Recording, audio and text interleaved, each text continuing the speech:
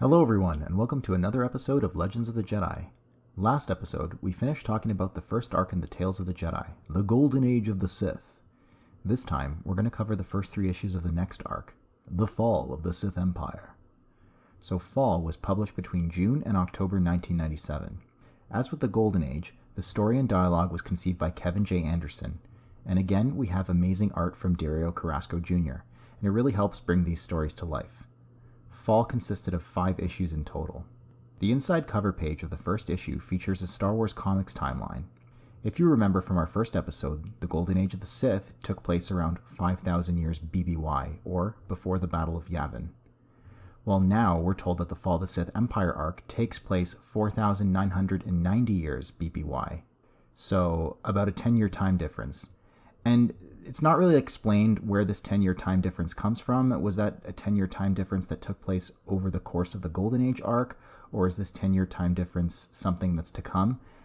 Because I can tell you from the first issue, we jump right into it. It takes place literally hours after the end of the Golden Age arc. So we're going to revisit this at the end of next episode while we try and figure out where this 10-year time difference comes from. The first issue itself is called Desperate Measures, and the opening scrawl does a good job of recapping our story so far. So without further ado, here it is in its entirety. 5,000 years before the birth of Luke Skywalker, young Gavin Jory Derrigan accidentally set in motion one of the most devastating wars this galaxy has ever known. Fleeing from troubles in the Koros system, which has been newly unified by the benevolent Empress Tita, Gav and Jory race into unexplored hyperspace, hoping to make their fortune, but their path lands them right into the heart of the awesome Sith Empire. Taken prisoner by Sith Lords, Gav and Jory are used as pawns by the ambitious Naga. He has just declared himself the new Dark Lord. The twins spend weeks hiding under Sado's treacherous protection, while the Dark Lord begins training Gav in the Sith magic of illusions.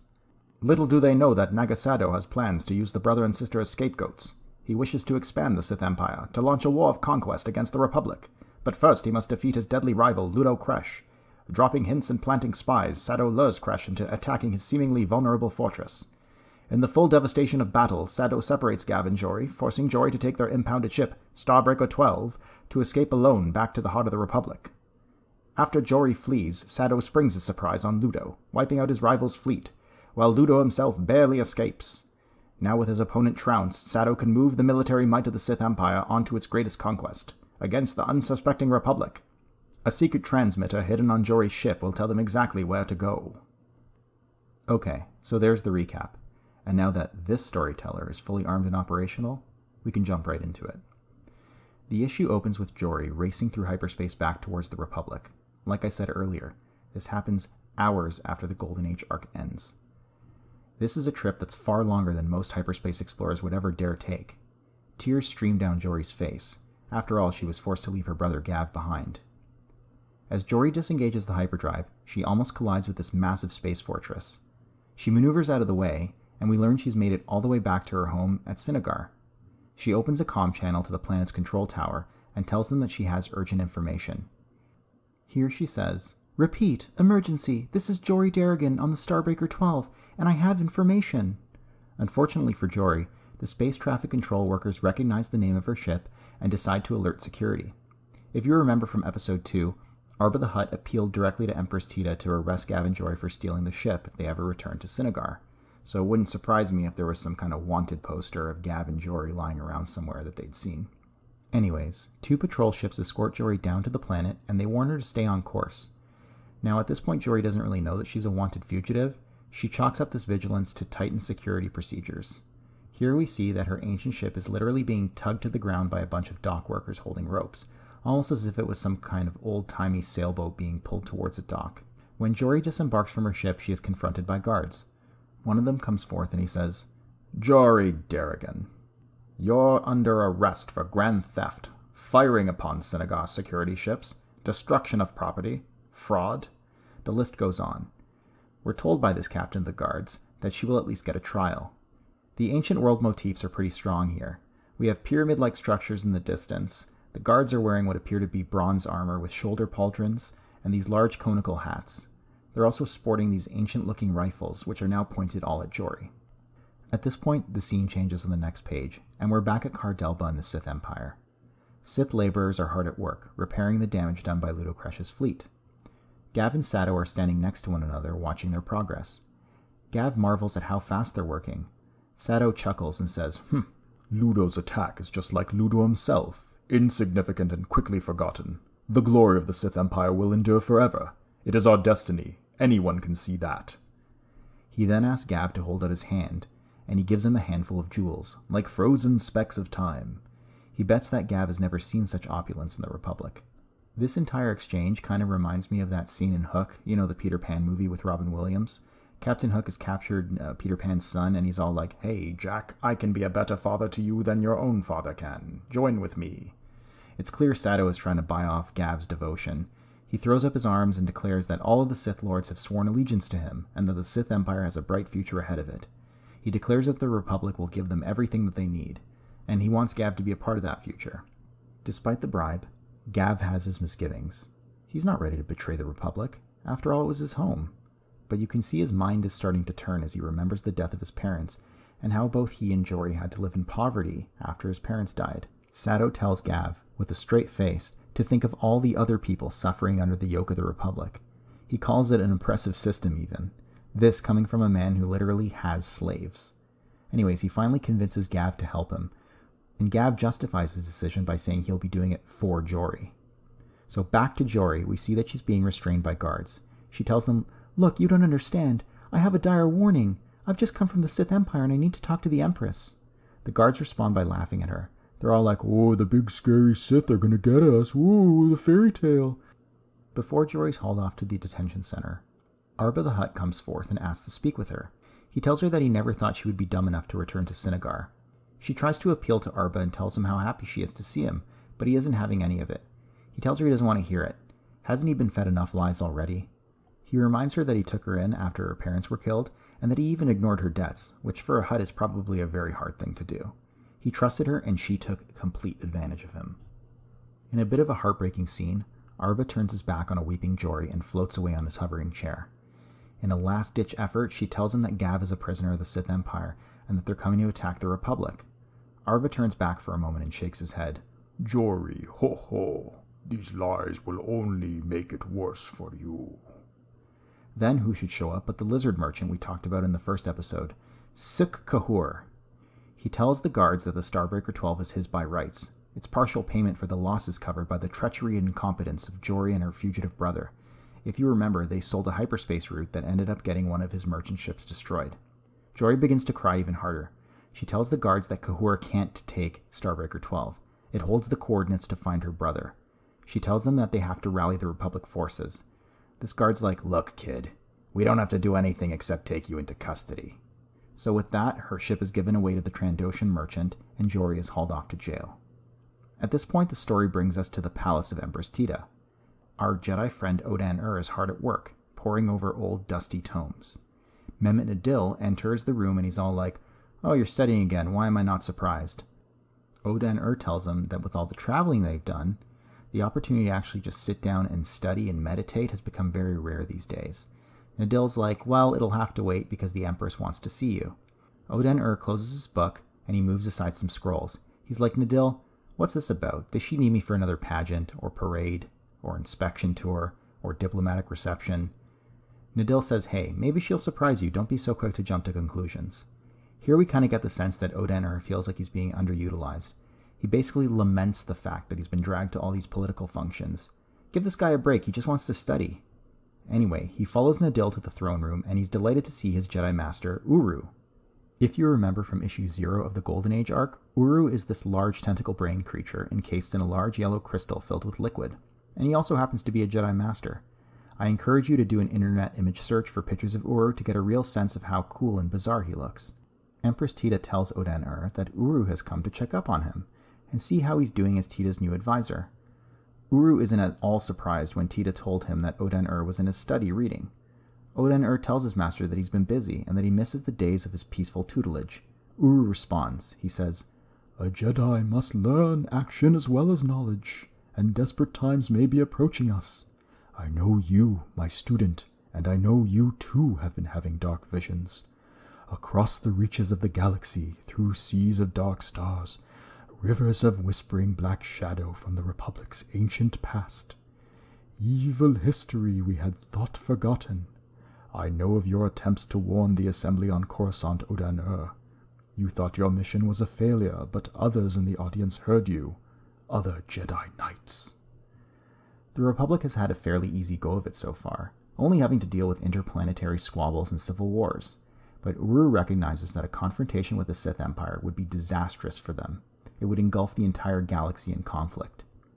Tita brings Ooroo out onto a balcony to show him that her factories and shipyards have continued to run, even though the unification wars are over.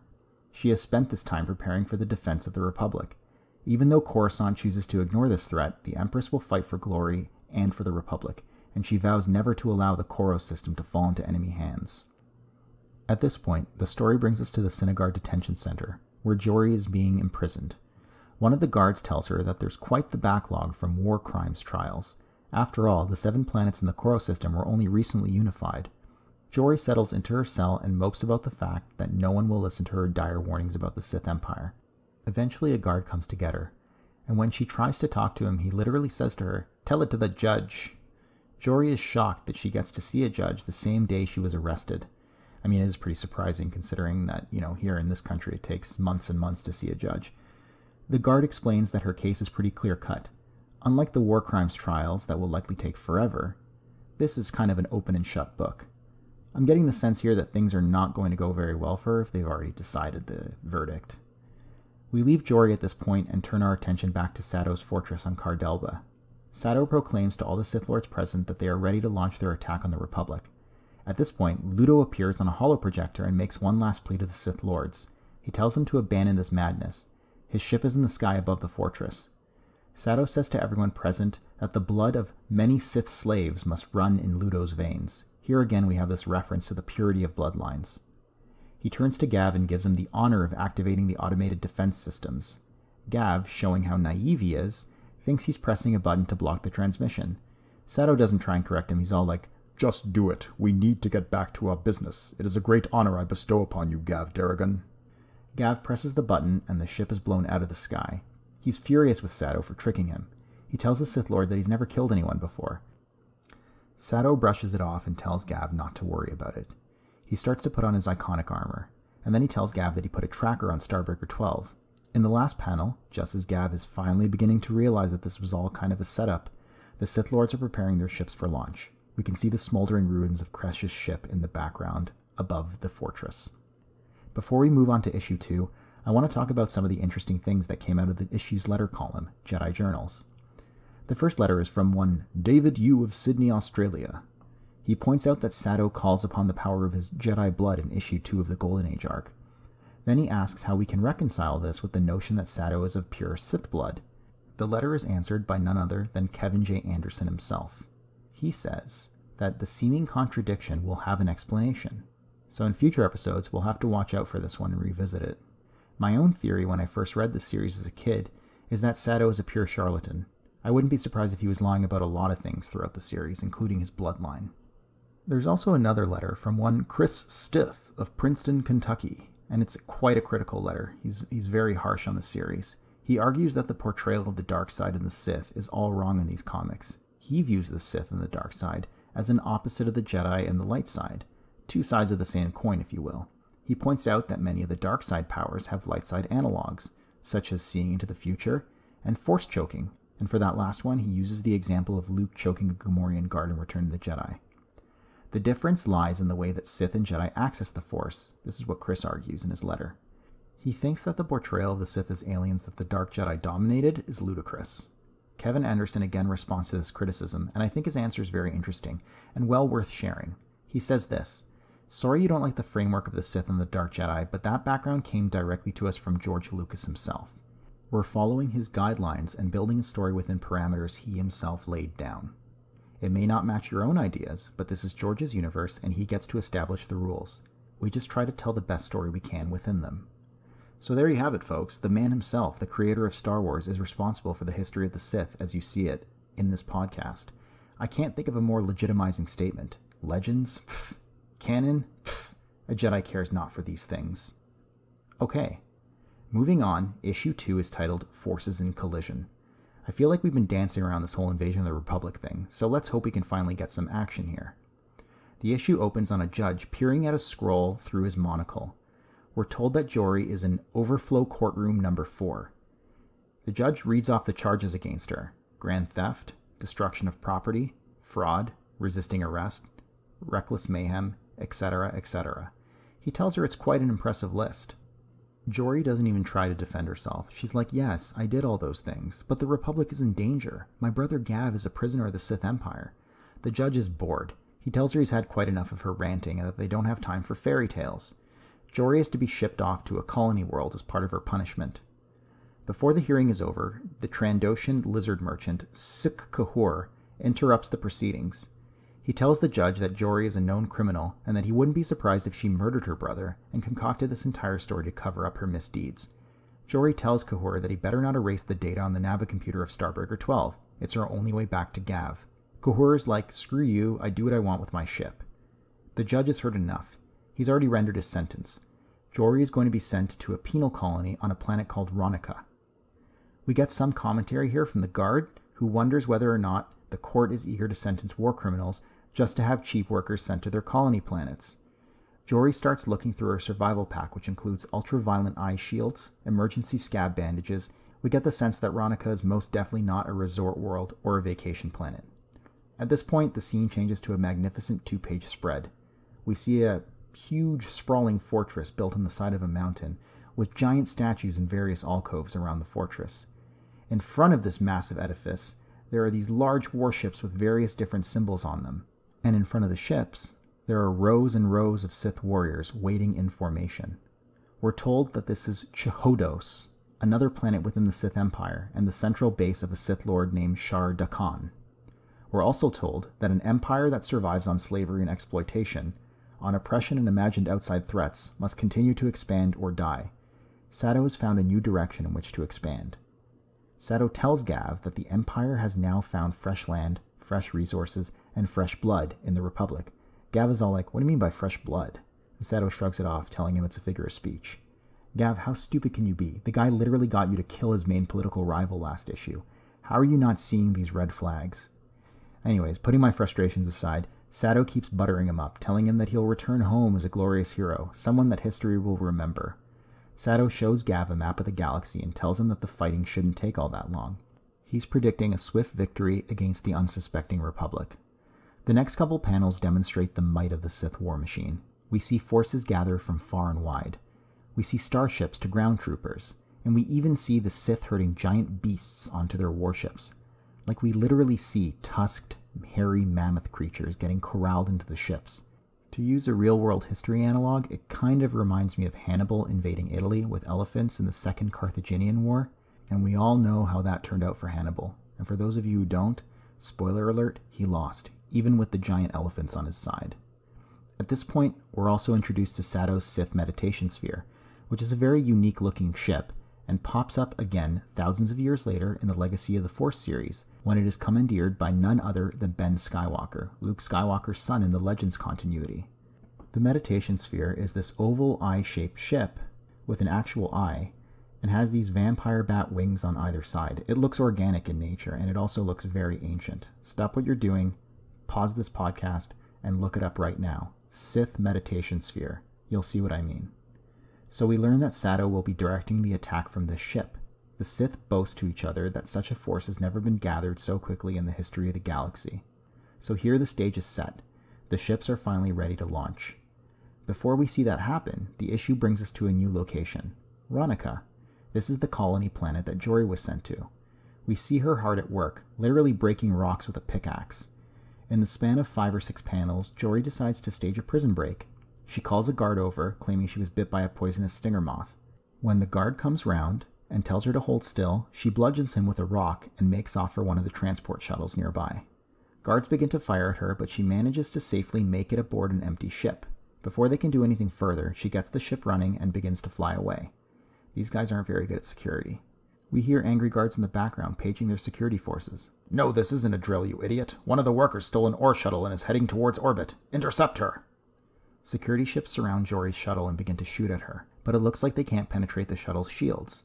Jory manages to fly the shuttle all the way back to Cinnagar, but there, security forces are already waiting for her. She careens towards the atmosphere while the ships continually fire on her. Before she can meet the same fate as her parents, she literally parachutes off the ship, James Bond style, and starts to direct her flow towards Empress Tita's palace. Now, I don't even want to get into the amount of disbelief that needs to be suspended here. Not only did Jory manage to pull off a successful prison break, but now she's exactly where she needs to be. I'll chalk this one up to the fact that the Force works in mysterious ways. Not a very satisfying answer, but let's remember that this is the same universe where nearly everything is tied to one family, so not entirely implausible within the framework of the story. In the dead of night, Jory sneaks towards the palace, and she begins to scale the walls. She lets herself in through a window and begins to look for Empress Tita. She eventually makes her way to the throne room and ambushes Empress Tita, who is unsurprisingly hard at work. The Empress mistakes this for an assassination attempt and calls for her guards, but because she's a badass, she also grabs a giant spear to defend herself. Jory begs her to listen and says, "Look, I came all the way from the Sith Empire." She explains that her brother is a captive and that they plan to launch an attack any day now. With tears streaming down her face, she pulls out an amulet that her brother gave her and tells the Empress that the Sith Lords use it to focus their powers. Again, how did the guards who imprison her not confiscate this thing? I don't even want to know where Jory hid it to escape detection. Anyway, Odan hears all of this, and he's all like, "This is just as my visions predicted." Jory tells the Empress who she is, and at this point, it looks like someone is finally going to listen to her. To underscore that point, Mehmet Nadil comes forth, and he puts his hand on her shoulder, comforting her. Nadil tells the Empress that now, perhaps they can rally some of the other Jedi Knights. Empress Tita is basically like, "We have no time." Here's what she says. "Our newly unified worlds form a bastion of strength in this sector. But I am afraid the great ocean of the Republic is woefully unprepared for any outside threat. I see we shall have to provide a good example for our skeptical allies." Now, here, the story flashes back to the Sith Empire. Gav tells Sato that the entire fleet is assembled, but he questions the wisdom of leaving the Sith Empire practically undefended. Sato's not fazed by it. He tells Gav that they already control the Sith Empire. They need these ships to concentrate on their new target, the Republic. Sato takes the opportunity to tell Gav that he wants this young man to command the fleet from his flagship. He tells him that it's the best way to prove himself. Gav is all like, "Whoa, hold on a second, I've never commanded anything before." And Sato assures him that the Massassi warriors will assist him, but that Gav will get the final say in all the decision-making. Somehow I don't believe him. Anyway, Sato retreats to the heart of the meditation sphere to concentrate and use the old and forbidden Sith ways. We learn that much of the attack will be a mere illusion, but oftentimes belief can be as destructive as actual weapons. The second issue ends with an order given from the meditation sphere. Sith fleet launch. The Republic will be ours, and so we see the entire fleet enter into hyperspace. Okay, so no big space battles yet, but surely the next issue must have some kind of confrontation. And as luck would have it, we'll be discussing it in this very episode. But before we get there, I want to again briefly highlight some of the comments made in the letters column. In this issue's Jedi Journals, Frederick D. Weaver of Washington, D.C. makes a pretty astute observation about Gav and Jory. I think what makes these characters compelling and credible is that they aren't seeking to be major historical figures. All they wanted to do was earn an honest living as hyperspace explorers, and much like in real life, these ordinary people have found themselves swept up in major historical events, not even realizing just how big of a role they would play in the outcome. With that food for thought, I'd like to turn to issue 3. This is the last story that we'll be covering in today's episode. First off, again, I'm going to ask you for the third time, go to your computer, open up a search engine, and type in Fall of the Sith Empire issue 3, and check out the amazing cover art by Duncan Fegredo. I can't rave enough about it. The ancient Egypt motif is heavy, but we also get this incredibly sweet picture of Odan wielding a green lightsaber, and it shows you what these ancient lightsabers look like. Like I said before, they're hooked up to power packs that the Jedi carry with them on their sides. Episode 3 is titled First Encounter. One interesting bit of trivia is that it's also the shortest issue in this particular arc. That said, it's probably the most action-packed so far, so you're definitely going to want to stick around. The issue opens with Sick Kahoor, the lizard Trandoshan merchant, and he's taking Starbreaker 12 out for a joyride in space. As soon as I cracked open this issue, I was like, nobody cares about this lizard guy. He's kind of a slime ball. Wouldn't it be funny if the Sith fleet comes out of hyperspace right on top of him? Well, guess what? That's exactly what happens. Kahoor's navigator starts to panic. "Ships, lots of ships, and they're close!" The next panel shows Kahoor looking out of the viewport at a massive battle fleet, led by the Sith meditation sphere. Kahoor also starts to panic, and he tells the navigator to get them the hell out of Dodge. Sado commands his ship to target the Starbreaker 12. Gav cuts in being like, "Wait, what are you doing? Jory could be on that ship." Sado ignores him and orders the fleet to fire. The ship explodes in a ball of flame. Gav grimaces and he tells Sado that his sister better not have been on that ship. Channeling his inner Lando Calrissian, he says, "This deal's getting worse all the time." Sado brushes it off. He tells Gav to check his sensors. There were no human life forms on that ship. Pretty wild that these primitive ships have sensors that are fine enough to distinguish between alien physiology like that, but apparently they do. Sado gives the fleet their orders. He tells them to strike swiftly and decisively. He plans to crush any resistance before the Republic can pull all of its fleets together. The narrative flashes to Coruscant, the heart of the Republic. Mehmet Adil disembarks from a ship, and there he greets 3 of his fellow Jedi who have come to meet him. They tell him that the Jedi Knights will stand with him and defend the Republic. Before they can assess the planetary defenses, alarms begin to sound. Nadilla realizes he did not arrive soon enough, and that the Sith are already here.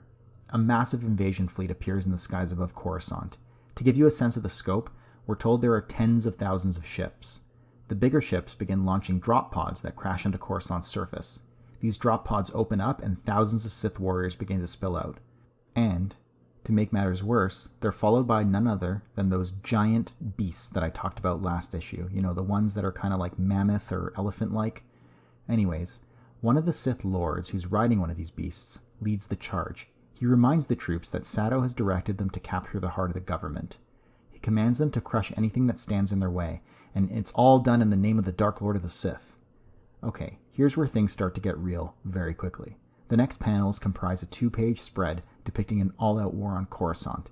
Innocent civilians are being trampled by these massive beasts. Sith warriors are ripping into the crowds as they fight their way towards the Senate Hall.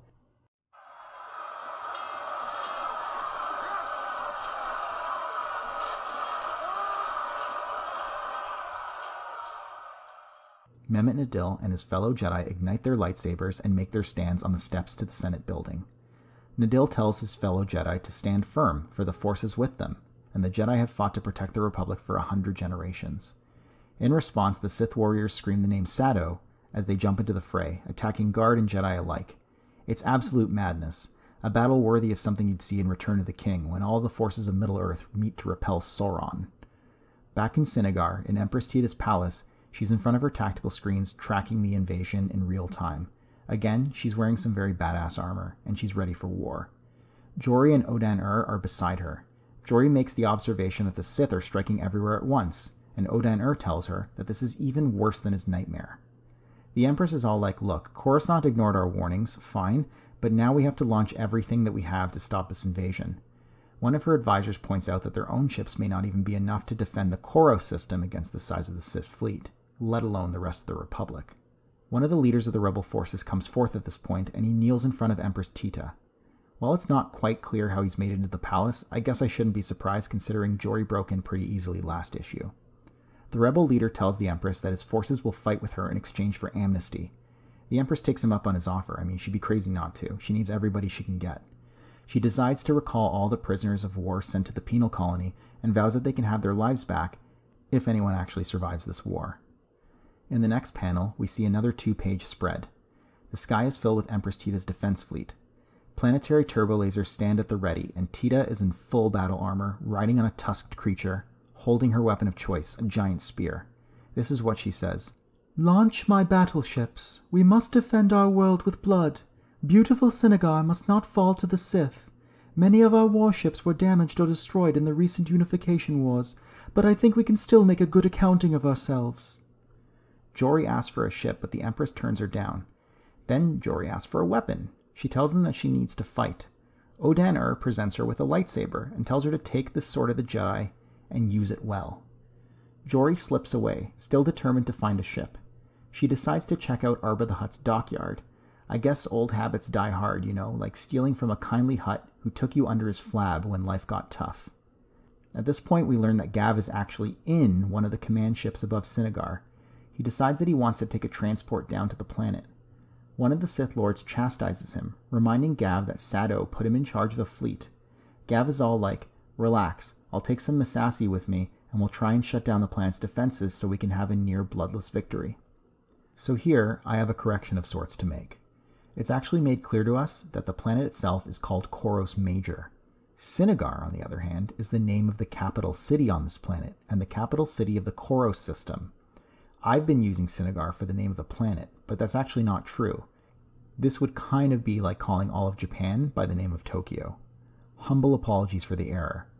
So to set the record straight, the planet is called Koros Major, and the capital city is called Cinnagar. As Gav approaches the planet in a transport shuttle, his amulet begins to react. He takes it to mean that Jory must be close by, since she has the counterpart. When he sees Cinnagar in flames, he begins to tear up. And I want to pause for a moment and point out that Gav is also fully decked out in some kind of warlord armor. He's wearing this ceremonial headpiece and a cape. It looks like Sato spared no expense when it came to setting up his protege. So the amulet leads Gav directly to Aarrba the Hutt's space dock. He enters the building with his Massassi warriors in tow. "Aarrba, old friend, I need your help to find Jory." Aarrba is furious. He calls Gav a traitorous saltmonger. Before he can get another word out, a Massassi warrior takes out his spear and two-hands it right into Aarrba the Hutt. Gav's horrified face is spattered in green blood as he tells the warrior to stop. With his remaining strength, Aarrba uses his body to roll onto and crush several of the Massassi warriors present. Before we go on, I want to take a moment of silence for one of my favorites. Aarrba the Hutt, you were too good for this world, and we didn't deserve you. Okay, so Gav is standing above Aarrba's dead body, and he loses it. He says, "What have you done? He wasn't a threat. He wasn't attacking me." In one of the most poorly timed reunions ever, Jory walks in on Gav. She sees Aarrba dead in front of him and immediately jumps to the conclusion that Gav killed him. In fairness to Jory, I don't really blame her. Gav is standing there, covered in Aarrba's blood, flanked by Sith warriors, and dressed like a Sith Lord. It definitely looks bad. She tells him that she doesn't know who he is anymore, and that he's not her brother. She activates her lightsaber. It's a glowing blue blade, and she says that Odan gave her this lightsaber for a reason, to fight evil in all of its forms. Gav begs for her to let him explain, but she doesn't even bother listening. She jumps at him and slashes across his midsection in a mighty swing.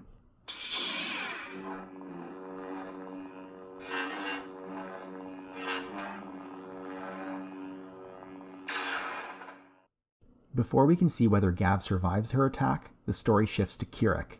You may remember from our first episode that Kirrek was the last planet Empress Tita needed to unify in the Koros system.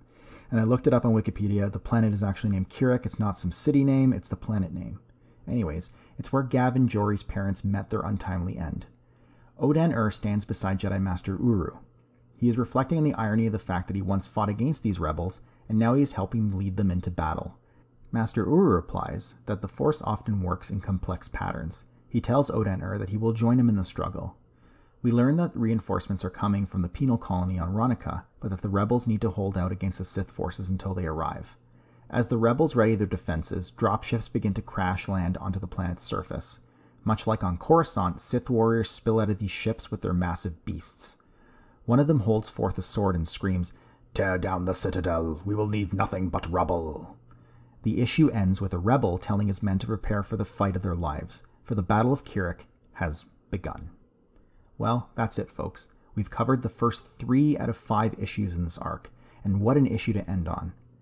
Before we cap off on today's episode, I want to take one last dive into the Jedi Journal's letters column. William G. Schiffbauer of WGS Law wrote a letter asking why, in some of the earlier depictions of Sato, he is portrayed as a human sorcerer. The editor responds and acknowledges that they screwed up in their earlier interpretations of Sato. It is confirmed that Sato is a Sith, the race, not the religion. He is not a human, despite some artistic renditions that would suggest otherwise. So, now that we've cleared that up, we can end this episode properly. Honestly, I hate to leave you all in suspense about the fate of Gav, but I also want you coming back for more. So join me next time as we conclude The Fall of the Sith Empire. And may the Force be with you, always.